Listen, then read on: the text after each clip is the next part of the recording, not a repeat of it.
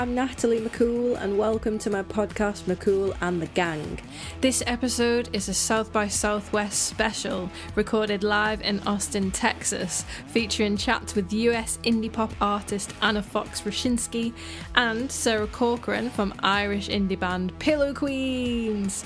It was so great to chat with both of them and also see them play live at the festival. So tune in for wisdom, insight, and as usual, giggles. Here we go. I think you're a magnet, and I'm a magnet too.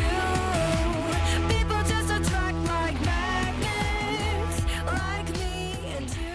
Hello everyone, I am sat here with Anna Fox Rochinski. Have I said that right? Yes! At South by Southwest, just before her set at Yellow Jackets. How are you doing, Anna? I'm doing pretty good. Yeah? I'm having a little coffee. I just had a little salad. Nice. And I'm, just getting my act together physically and mentally after a late night. But Yes. I'm good. Who did you go and see last night, or where were you? Well, we played 2 shows, and then we played at Hotel Vegas, went to play another show, and then came back to Hotel Vegas, and then left to go see this band Gustav. Okay. They're from New York, and they did a great job. They played at a place called Antone's. Okay. Yeah, it was fun. It went late, and we were just kind of partying, and it's nice to be back at South by though, doing this exact thing. Yeah. Have you played it before as a solo, or you played in Quilt? You played in Quilt, Quilt right? Yeah. played a few times for sure. We came a bunch, and then this is my first time officially playing as a solo artist, but I did come here in 2008 or 2009 by myself. But that was just very casual, and I maybe played 1 or 2 little acoustic guitar sets somewhere back in the day. I think I played on top of a mountain. Wow, somewhere. that sounds cool. It was that kind of vibe. But no, This is my first time here since my record's been out. Yeah. It's been so far so I good. listened to it this morning while I was Cool. brushing my teeth. Nice. It was great. I love the opening of Cherry. Oh, awesome. Really cool. Thank you. Yeah. How did you envision those sounds? At the beginning of Cherry. Well, I just sat down with a Korg mini log and Cool. did it, and I layered a couple synths, and that was pretty much that. Yeah, I And love it. it's an easy sound to recreate on that synth, and Claire's gonna be doing it later. Nice. But it was fun to do an extended intro like that, an acoustic, sci-fi kind of electronic intro. Just I don't know, an otherworldly intro. Nice. What other kind of weird sounds did you stumble upon when you recorded the album, or is there one sound that you just can't get enough of? Good question. There's a lot of weird sounds that happen literally once or maybe twice on the record that are funny. I just think they're funny. There's a train honking, a freight train noise. There's there's just goofy little things that happen seriously one single time, and that was fun for me because I was why not? Fuck it. I think this is funny and cool, and I'm just gonna it live as well as cool thing to do it. Yeah, throw in there. And... Yeah, exactly. No, but I guess synth-wise, there are a lot of different kind of synth sounds on the record, and it's been tricky in a way to recreate the exact sounds live because we were just using whatever was around, so it was I wasn't creating this record in a way that would make it at all easy to play live. In fact, it was quite the opposite. It was very studio. It was I'm just going in and going to do whatever I want. I'm not going to think about the real world implications of any of these creative decisions. I'm just going to have as much fun as I possibly can and work with that live, and it won't be identical, but I don't think it should be anyway. No, it needs to have more energy, doesn't it? Do you like Beck? I love Beck. I was just at the Lifelong fan. Yeah, I was at his keynote at the ACC. I didn't even know he was doing that till you mentioned it earlier. Yeah, I'm bummed I missed it. How was it? Oh my god, he's just a genius. Like, That's so cool. he is just legendary. He is, like, iconic for me. Like, he's, I mean, dude, like, yeah, I've been a fan of his since I was, like, a child in the 90s, and still listen to him all the time for inspiration. Yeah. I kind of got that kind of angle when listening to those sounds, and I was like, oh yeah, this is really cool. That's awesome. I'm so glad you picked up on that. No, there really were, like, specific Beck songs that I was bringing in to sessions, being like, you know, the feel of this one's really good, or like, I really like the way the bass line kind of is in this, or whatever. So it's fun now to be able to, like, use him as inspiration, since I've been such a fan of his for my whole life. Yeah. He's done a lot of, like, different stuff. Like, he was talking about his acoustic. He's doing, like, a slew of acoustic shows. Oh yeah. And just talking about how that's kind of really scary but really nicely intimate. But I just wondered, like, you know, having played in a band for so long and then, you know, doing your solo project, like, do you feel it's really different, or is it, like, different challenges? How do you feel? It's different, for sure. Yeah, and, like, there's things that are easier and things that are harder. It's almost like an inverse situation, because Quilt is, like, a really collaborative, I mean, that's why the name makes sense. It was, like, named that way to be indicative of the fact that it was, like, a group effort, more or less, like, with everything, even with like logistics to an extent. And now, I mean, I'm figuring it all out as I go, and it's really wonderful to have creative freedom and do whatever I want to do. Yeah. But like, finding bandmates, like, people are busy, you know, it's definitely a new set of challenges, but it's nothing new. So many people do it this way and are in the same boat as me, and I'm getting great advice from friends that, like, have been doing it this way for longer than I have. And I guess it's different, but it feels really good to be finally just having the opportunity to just do it my way is great. Yeah. And, it's cool. I guess what I don't have at the moment is, like, a proper solo set, like, where it's just me on a stool or something. I don't really have a way of doing that at the moment, but I don't feel an overwhelming need to have that either. I don't even know if I'd want to, but maybe one day, you know, I'll be in that mood. Yeah, we'll sure. see. I think being at like, I've been a solo artist, like, all my kind of like musicians, like I've been in bands, and I'm still in like sort of different bands, like sessioning and things like that, but like, oh cool, writing wise, love just being me and just doing what I want to do. But it's hard, like, finding people to perform with, and I found my band, like, after like years of playing with different people, and it's like, exactly, I love them so much. They're like, that's awesome. That's amazing. No, it's been working out. It's been working out. Like, with COVID, it was just strange to, like, come out of that era of COVID with this record and see what people were up to, basically.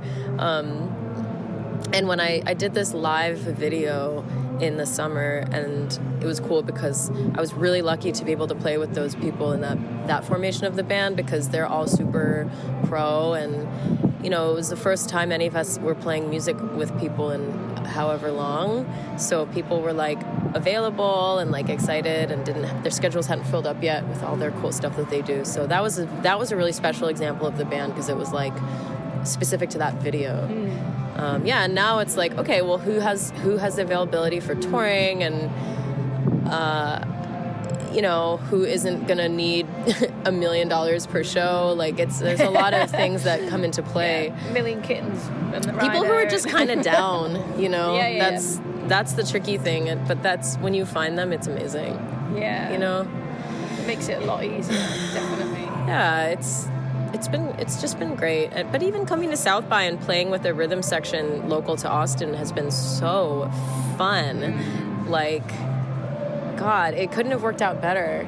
And now I just know 2 more cool people in the country that play and like can call them or whatever. Yeah. One of them is actually playing with his band in New York like next week, and I'm gonna go see them. Oh, that's so you know, cool. It's cool. It's like make new friends everywhere you go. That's honestly one of the best parts of doing this whole thing. Yeah, and me doing these interviews is so cool to chat to people who I've never come into like contact with. Usually, like, you know, being from the UK, Liverpool. You do live in the UK now? Yeah, well, I'm from Liverpool, but I live in London now. Cool. Yeah, so give me a shout when you're over. I'll be there in June. Yeah, I saw you were doing a string of dates. Yeah, Well, you should come out. Yeah, let me know. Awesome. Definitely. I'll be there. Where are you playing again in London? Oh, geez, I don't remember the venue name, but I'll send it to you when I figure it out. Yeah, don't worry. I'll be there. Yeah, Cool. it'd be great. What were your influences for the record? There were a lot of different ones. Beck was one, specifically kind of like the late 90s, Midnight Vultures era Beck. That album, for sure, very influenced by certain era of pop, that kind of like a mid-90s, early mid-90s pop sound, like a lot of Madonna, Robin's first record. Okay, You know, a little bit of Janet Jackson, like that kind of very polished, very crisp female pop is something I've always loved. Forever. It was almost like all the influences that like couldn't make it into Quilt, I just like went full hog on, because I've just been waiting to like, and also just like good funk music, like leaning into the side of me that has like just leaning into this like desire to make funkier music that again like wasn't completely, I think it was starting to pop through in Quilt's last record that we did in 2016, but even then like it wasn't it like I needed more. It was like a taste of something that I realized I really needed. And that's you know, there's all sorts of influences. I don't know, like also like random deep cut like Japanese jazz that I find on YouTube at 2 a.m, like found its way in there in a couple parts, and Talking Heads and like some new wave stuff, like new wave guitar playing. I don't think I play a single guitar chord on the record. I think maybe I play one, but I really wanted to keep it to like guitar lines and syncopated guitar stuff rather than like chugging along on the chords. It was a little parameter I set for myself, I guess. I love that whole like Madonna era of, you know, Don't Tell Me, and oh my God, like that song is one of my favorite Madonna songs. I'm obsessed with it. I've actually been like devising a plan to cover it and figuring out how to like make it my own, because I think it is so perfectly arranged and perfectly produced and perfectly recorded, even with the synth strings and the weird kind of like choppy sampled acoustic guitar. Like I don't know what I could possibly do to improve on that. So I'm like, well, if I cover it, I might have to like make it really different or like strip it back, or I don't know. But I think about it all the time, actually. It's like this project I constantly have in the back of my head. It's such a good song. That and I don't know whether it's called that, but What It Feels Like for a Girl in This World. Oh, I don't know that one. Do you know what it feels like for a girl in this world? I wonder if that's from that same album, Music. It might be. I'm going to have to look it up. Or it's like a B-side or something. But cool. It's a beautiful song, and like the whole intro is like spoken word kind of thing. Oh, cool.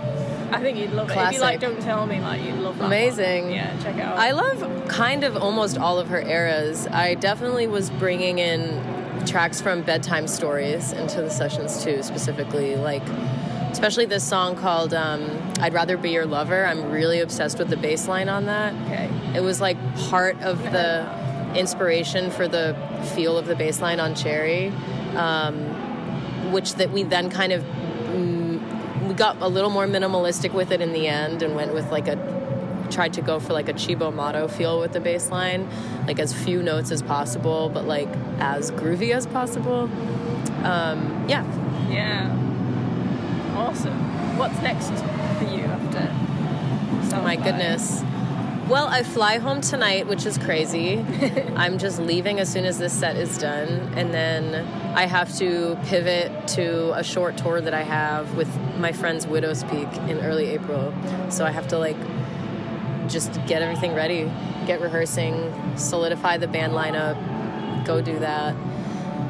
And then I'm also just like, you know, finishing demos and working on new stuff whenever I can, and keeping a running list in my phone of songs I hear that like changed my life that I simply must remember when I'm, you know, going in to do the sessions and writing. So yeah, working on new songs and figuring out the plan for what will become of them. Cool. Yeah, it's exciting. Yeah, new music always exciting.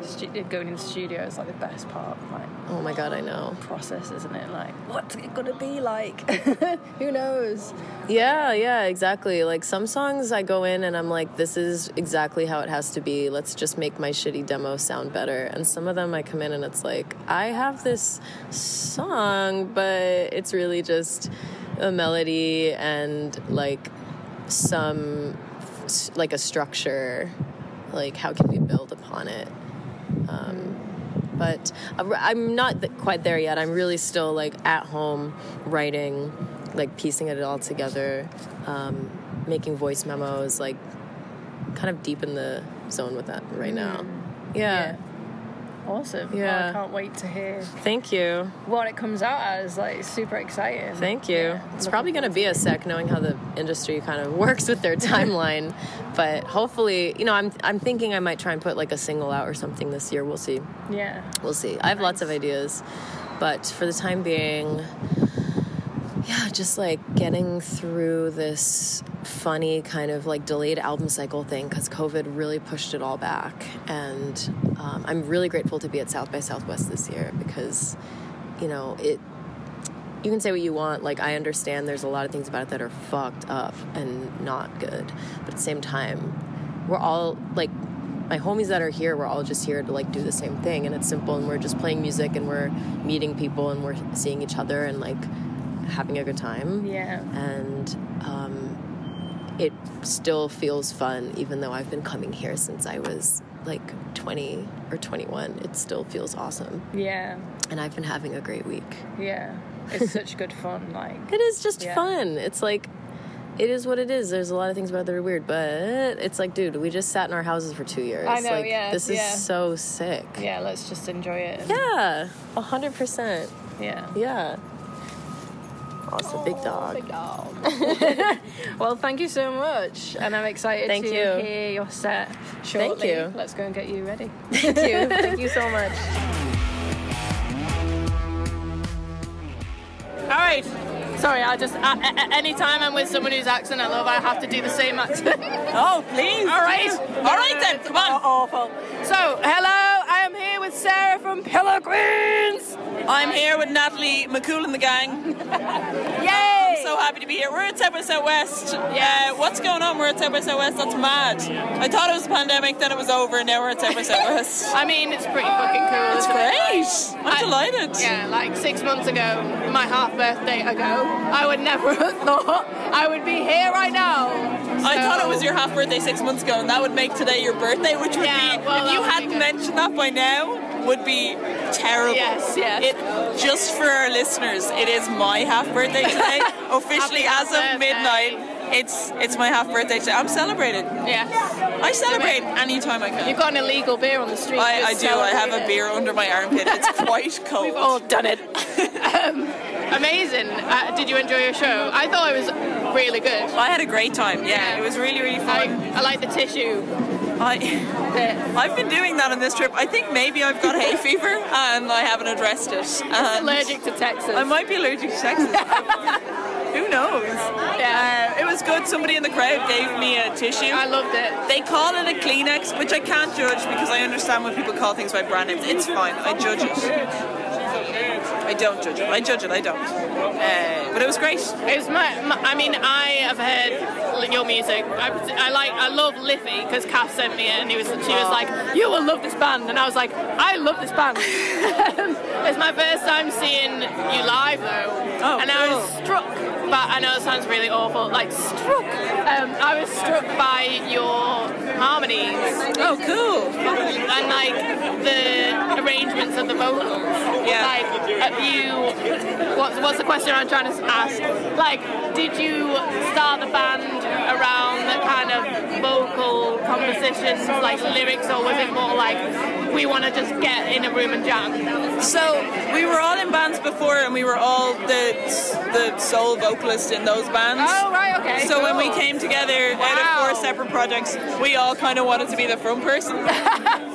And we had to put our egos to the side a little bit, but we didn't have to put our vocals to the side. We just sing on every song. Yeah. I just think we all really enjoy singing. You know, I'm pretty bad at writing harmonies because I can't really pick them out. So unless I've written a main melody, I'll need someone to feed me the harmony. And then I'll learn it. But it'll take me listening to my harmony again and again and again and again to get it into my head. Yeah. But like Rachel, who plays drums, is the most like natural. She was on it, yeah. She like her harmonies are ridiculous. She harmonizes with the fucking microwave. Like she literally will be anytime she hears a note, she's like trying to do like and not even like a third, like a fucking weird harmony of it. And you're like, how do you do that? Yeah, and I'm always like amazed by drummers who can sing so well in tune. Like how are you hearing where to sing? It's mad. Yeah, It's very cool though. Really cool. Yeah. We kind of, I think at the start of the band, we're like, try it out, see if you can sing at the same time. And then she was like, can I? Yeah. And then, I also like the way she has her mic as a vertical, like almost like a snorkel. Oh yeah, completely. Snorkel mic. I was like, yes. I like that. She calls it a gooseneck. I don't know if that's its official term. But good. Kathy called it a duck microphone today, and I was like, I don't think that's what it's called. But I'm labeling it snorkel. Yeah, snorkel mic. Love it. Love it. Are you having fun at Austin? Yeah, oh my god, it's so much fun. It's like, I came here in 2018, and even back then it was like an onslaught of just like amazing bands and like mental people that I've just met. Really? But yeah, it's been incredible. How many shows have you played? We did 4. Yeah. And one thing I've noticed is like everyone who's here loves music, so nobody's waiting to be convinced by your band. They're already like waiting to love you. Yeah, that's a They bit stand there and they're like, I'm already your fan, I haven't heard a note, but So like up for it, aren't they? I'll buy your music, I'll come and see you wherever you travel. Like everyone who's here just loves music. And that's great, because I just feel like anywhere else we've toured, maybe it's just internalized insecurity, but I always feel like we've got to convince people, right? I think it's playing to other bands. Yeah. But here everyone's just like, we love you already.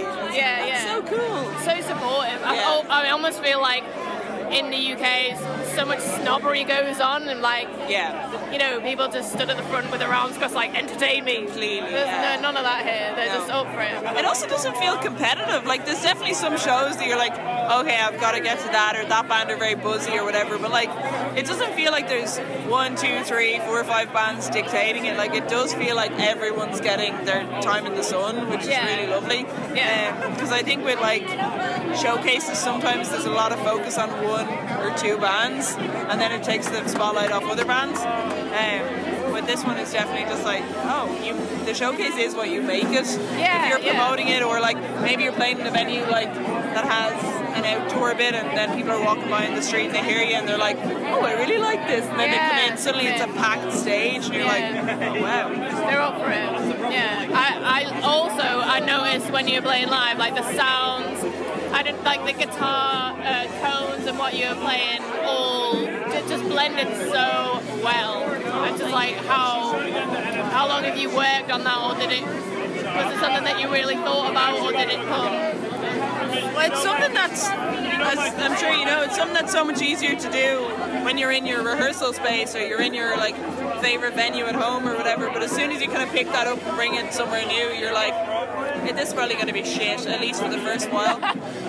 We've blown like 2 battery packs on power boards since we got on pedal boards since we got here, because the voltage is different. Oh yeah. And we thought we got it figured out because we did it before we were in New York, and we were really kind of like, we had no idea what we were doing at that point, but we were like, no, we know what we're doing. We need to change the voltage to like the lower level. It's fine.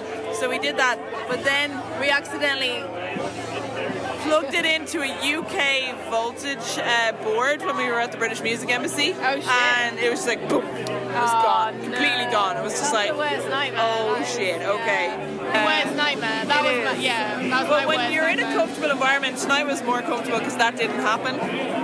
Definitely our tones felt a lot more considered. Like we've tried to hone in like guitar pedals and stuff like that because we were buying a lot of them for a while and just being like, I need this one thing for 30 seconds in one song. And it's like, maybe you need one pedal that does like 7 things instead of like 7 pedals that do the same thing. But yeah, no, I think like it's more fun to play music that you love to hear as well. So if you're not getting the tone that you want out of the amp, it's going to be a little bit more shit. But because we're going on tour in the US, we've got a backline rented, so we have an amp. We have 3 amps with us that we can bring in if there's, God forbid, a Marshall stack in a venue, and we're like, oh, I can't do it myself. Sorry, I just can't. I can't do it. I did it for long enough. Like I did my entire 20s. We're playing through Marshall stacks in venues where I didn't have fucking amps, and I was like, I'm not doing it anymore. I'm a Vox girl. I'm a Vox girl. Yes, come on. I'm a Vox girl, and then I can replicate it with a Fender, but I can't do it with a Marshall. No. It's just too trebly. I don't know, maybe the new amps are different, but definitely the older amps, I'm just like, I can't fucking the ones you get in school. Yes. Yeah, exactly. Anyway, look, I've just been cancelled on your podcast because I've been bitching about fucking Marshall. I actually think they've started, I know they've started like a booking agency, and they're like working with loads of cool bands, so I think they are like a legit company. Yeah. They're just not my first preference for amps. And that's fair to say, like, totally fair. Can I just say, I do not gel well with Fender amps. Oh, do you not? No way. That's very interesting. They're definitely my go-to. They're a plug and play for me, but it's just what I prefer. It's a preference thing, right? It is. I was going to ask as well, I fucking love the band name. Oh, thank you. I was like, Pillow, oh my god, yes. No one wants to be a Pillow Queen, but after seeing you, everyone wants to be a Pillow Queen. Thank you so much. I'm so, like, I'll put my hands up and say I'm an absolute Pillow Queen. You know what I mean? Like, whatever. It's grand. No, come Life on. is good. Life's easy. And you're a Pillow Queen. What percentage of the band do you think are Pillow Queens? Actual Pillow Queens? 25%. Like, definitely at least 50. Definitely at least 50, yeah. Okay. It's why, like, we would just never work as, like, a couple, like, any of us in the band. It's just like, we're all Pillow Queens. Like, it just wouldn't work. Yeah.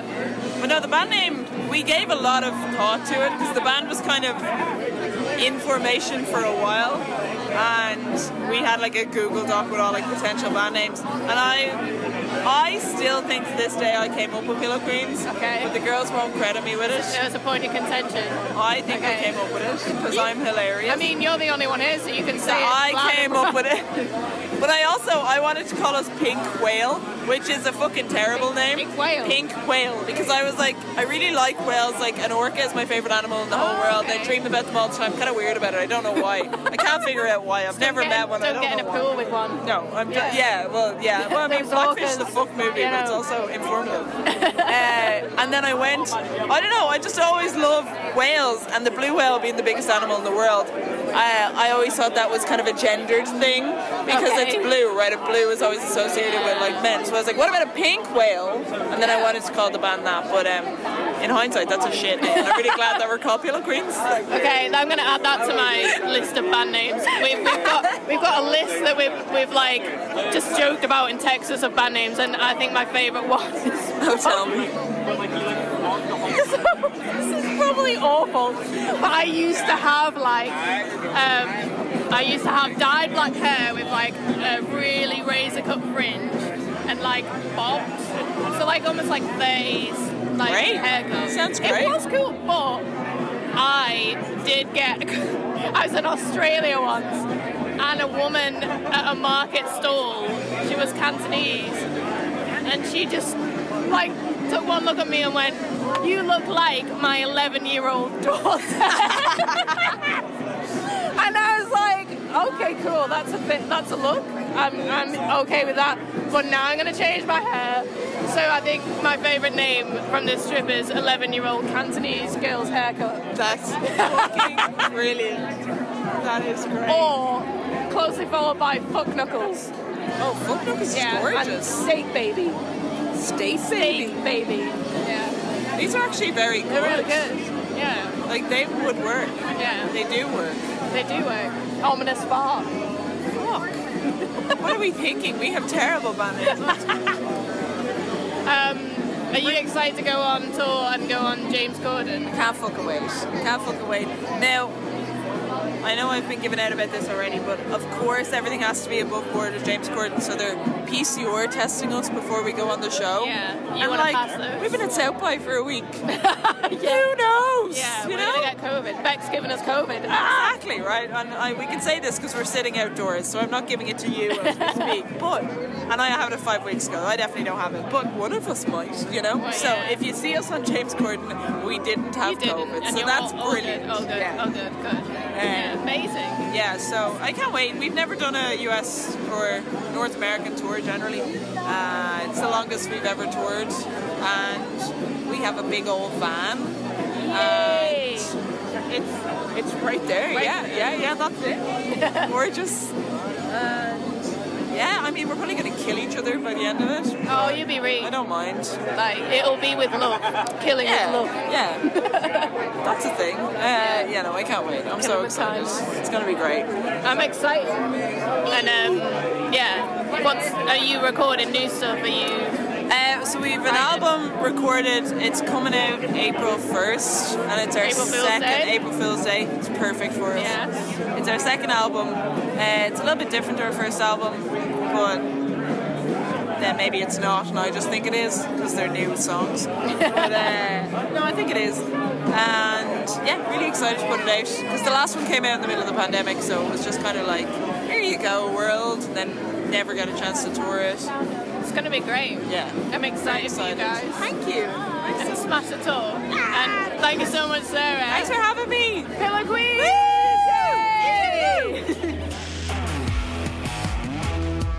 Thanks so much for listening, and don't forget to subscribe and follow to this podcast. I'm Natalie McCool, and you can find me and my music on Facebook, Twitter, Instagram, YouTube, and also on my website nataliemccool.co.uk. Thanks! You're a magnet,